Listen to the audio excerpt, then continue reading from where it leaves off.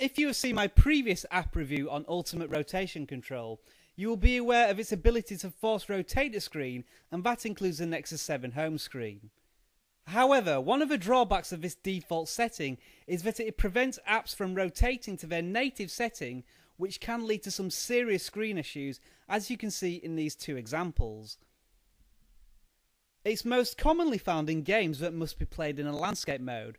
So, if you are running Ultimate Rotation Control and you run into this problem with an app, here's what to do.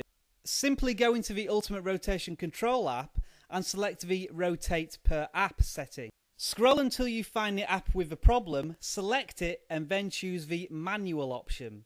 Now, when the application loads, it should ignore Ultimate Rotation Control and default to its native screen mode.